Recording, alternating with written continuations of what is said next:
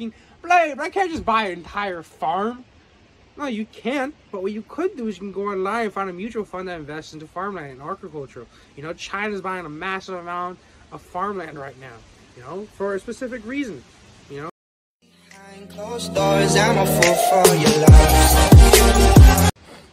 Yo, what is up, all you beautiful people? Yo, what do you do during this time of uncertainty, this time of recession? As you can tell, as you probably guys already know, S&P 500 is down, freaking Bitcoin is down, you know, market's taking a dump, crypto's taking a crap. The next thing that probably is going to go is real estate, as a lot of people believe. A lot of my mentors have told me that there are shorting real estate as well too.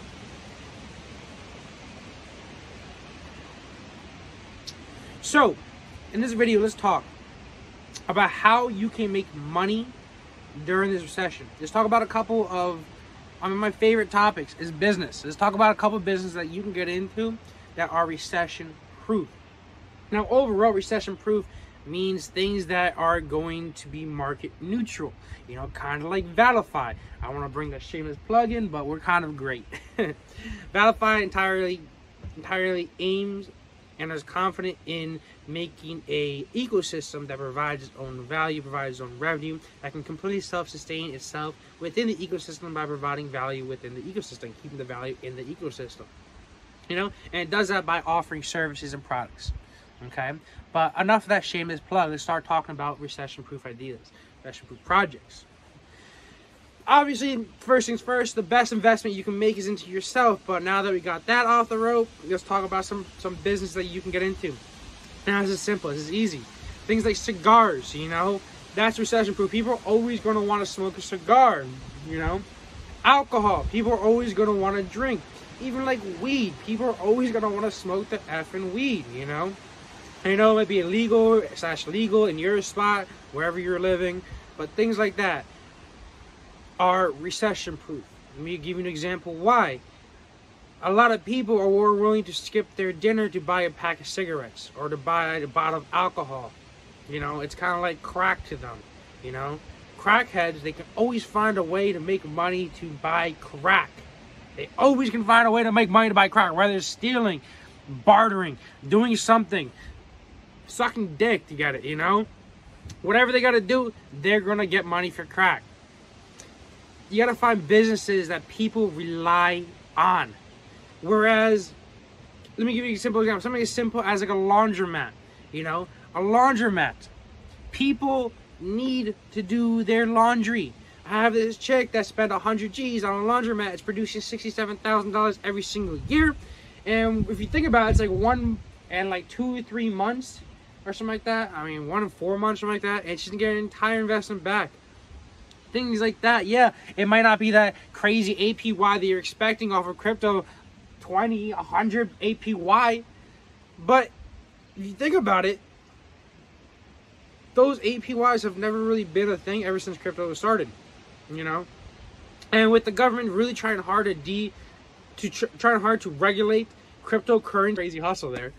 But yeah, things like that, tire repair shop, mechanics, you know, even like food, agriculture, you know, farmland. I know what you're thinking, but I can't just buy an entire farm.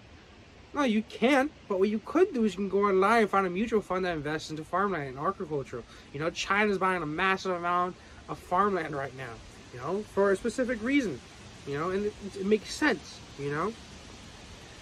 Energy, people always need energy. Solar panel stuff, you know, people are always going to need that. I won't necessarily say mine Bitcoin right now, but I don't think that's the best move right now. What I'm saying is do things that have some sort of not necessarily tangibility, but do things that people need, absolutely need.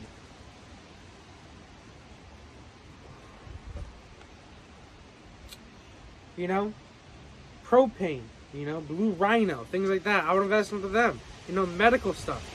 People need medical insulin. People need freaking insulin. Holy shit! You saw that umbrella just knocked out right now? Damn. People always need medicine. That's another great investment to make, you know. You know what would be really cool that some people would probably love to do, that love to hear this from me, is that buying a whole bunch of cigars, buying a whole bunch of alcohol, storing it for a couple of years, and then reselling in the future. Most definitely. These things like that, things that people always need: cigarettes, cigars, alcohol, weed, blah, things like that people really kind of like, I'm not saying rely on. Actually, no, they do rely on that, you know, because they rather sacrifice their dinner to buy alcohol. Things like that, those are always going to be fantastic freaking investments. And I was actually talking to my buddy about this. We were coming out of the gym. I'm not going to say his name. His name is B, say. And B was like, Blade, I have 40 G's right now in my savings. What do I do with it? I'm so proud of myself. I got 40 G's. Let me try the first thing not to do with it. The first thing not to do is put in your savings, you know? I wouldn't put it in Strong right now. Strong's like $3 freaking on a Strong token, a Stronger token. It's better to hire employees than to do that stuff, you know?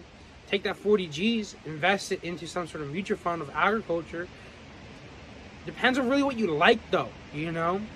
The reason why I say it depends on what you like is so that you can make sure you follow that niche. If you love smoking cigars, perfect. Learn about cigars. Learn about what holds its money the best, holds its value the best, and invest into that. Put your money into that. You know, it all comes down to having your money work for you. Overall, money, realistically, money was something created by the ultra freaking wealthy to keep people like the middleman, the lower class in check, keep them slaves to money. But the true wealthy people understand that they need to take the money into something that grows itself, at least keeps up with the current inflation rate, current economy, or even makes more money off of that.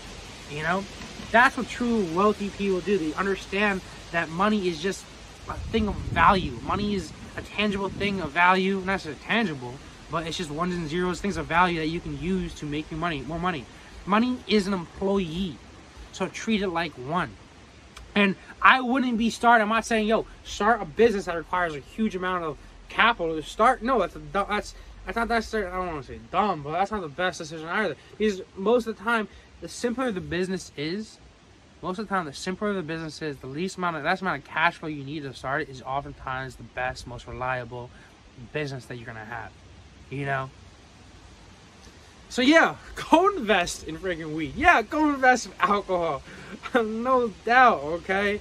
I wouldn't really invest in real estate right now because, like I said, a lot of my mentors say that's gonna go down, and I kind of do agree with them. You know. But what I'm saying is to park your money into things that keep up with inflation. Park your money into things that will make you money, that works as employees, you know? Even if it means taking those 40 G's, putting it into some employees to mow lawns for you. That's more profitable than putting in some sort of savings. You know, some of my favorite businesses are those trades businesses. I'm talking welding. I'm talking carpentry. I'm talking painting. I'm talking electrical, HVAC, plumbing. Those trades are always going to be there. So if you find somebody that maybe they're cutting grass, but they only have one lawnmower, and it's a push lawnmower, and it's not even the ones you sit on that does itself, invest into that business. Buy them a couple of sit-on lawnmowers, help them get a couple more employees, and you get a lot better return on that money than putting into cryptocurrency, than stocks, than real estate, than whatever things that you can't be sure about. Do that instead. Guys, I'll see you later, guys. This has been the Hustler's Ambition. I still don't have a name for what I want to keep this called as, but guys, I hope this helps. You know, be smart with your money. Your money is an employee. So make it do your bidding. Make that money, yo, biatch.